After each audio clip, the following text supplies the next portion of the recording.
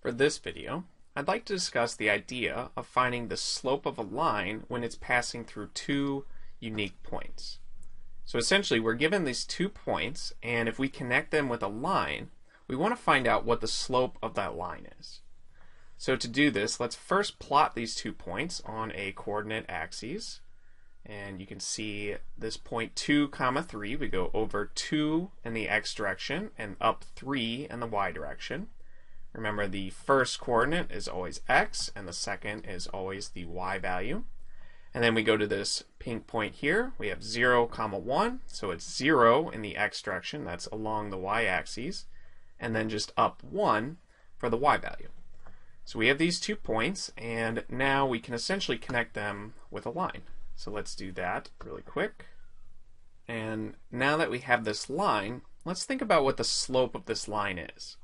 So recall that slope, which we usually use the letter m to denote, is simply defined as how much does the line rise divided by how much it goes left or right, which we call the run. So slope is always this ratio, this fraction, of how much the function goes up or down divided by how much the function goes left or right. So essentially, between these 2 points, we're looking at how much did the function go up from one point to the next, and then how much did the function go over from one point to the next. So to do that, we can just count. It looks like it goes up 1, then 2, so it goes up 2 units, and that's in the positive direction. And then we're going to the right, it looks like 1 unit and 2 units. So it looks like plus 2 to the right. So our slope here, our m, is our rise over our run, and we go up 2 and we go over 2. And 2 divided by 2 is simply 1. So the slope of this line is simply equal to 1. So now that we've seen kind of a specific example of how to find the slope between 2 points that are connected by a line, let's think about this more generally and see if we can come up with some kind of formula so that if you give me any pair of points, x1, y1 and x2, y2, that I can always find the slope between those 2 points without having to go through and draw this picture and think it through every time. So let me clear some space here, and we're essentially going to consider the points x1, y1 and the point x2, y2, and we're going to plot these somewhere on a coordinate plane. So let me draw a quick coordinate axis. And with this coordinate plane, let's plot these 2 points, and we're going to plot them generally. And just to make things simple, I'm just going to plot them in the first quadrant so that everything's positive, but this general pattern will work if the points were anywhere on the coordinate plane.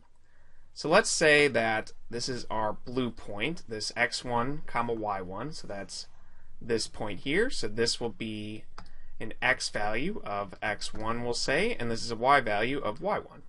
And now let's plot that second point here in pink, and we'll just say it's up here at an x value, let's say it's a little bit over, at x2 and a y value at y2.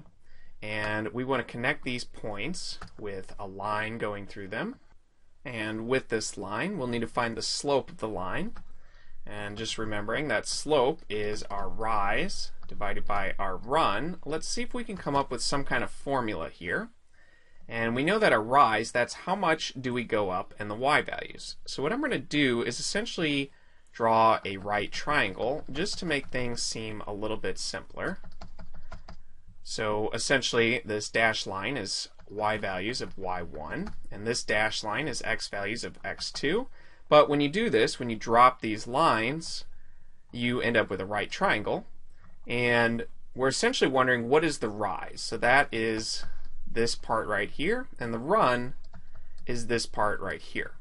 So the rise is how much did we go up from one point to the next, and the run is how much did we go left or right from one point to the next. So our rise, notice, is essentially going to be whatever the difference is between y2 and y1.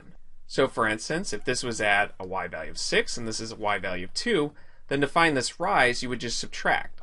6 minus 2 is 4. But we want to keep it a little bit more general, so we're not going to use specific numbers here, but that's the general idea. So for us, our rise is going to be the top y value minus the lower y value. And then likewise for the run, it's going to be very similar. Like if this was an x value of 6 and this is an x value of 2, then again you're just going to subtract and find the difference. And for these particular values, our run would be 4. But if we're thinking about it generally, then our run is just going to be our highest x value, x2, minus our lower x value, x1. And now we can put these into the slope formula, since our rise, that's this right here, is just y2 minus y1. And then our run is this expression here, x2 minus x1. And this right here, this is essentially the formula to find the slope of a line between any 2 points, x1, y1, and x2, y2. So this is the formula that you're going to use to solve most of these problems. So let's do a quick example just using this formula. And so if I scroll down, we just need 2 points. Let's say minus 3, 4, and we'll say 2, 7. So our slope formula, we know from that previous example, is that rise over run, but that was y2 minus y1 over x2 minus x1. So it's the difference in the y values divided by the difference in the x values. And to use this formula, I have to figure out what my x1, y1 are and what my x2 and y2 are. So if I call this point x2, then that would mean I have to call this point y2. And likewise, if I call this y1, then this has to be x1. So the subscripts have to be the same for any given coordinate point. And if you wanted, you could have switched this. You could call this x2 and this y2 and this x1 and this y1, but either way you're going to get the same answer. So as long as you're consistent, it doesn't matter which one you call which. So now plugging in the numbers, we have y2, which is 7, minus y1, which is 4, divided by x2, which is 2, minus x1, which is negative 3. So be careful here because you're subtracting a negative, and when you're subtracting a negative, it's the same as adding. So we have 7 minus 4 over 2 plus 3, and then just simplifying these expressions, we get 3 over 5. So if we were to draw a line between these 2 points, the slope of that line would be 3/5.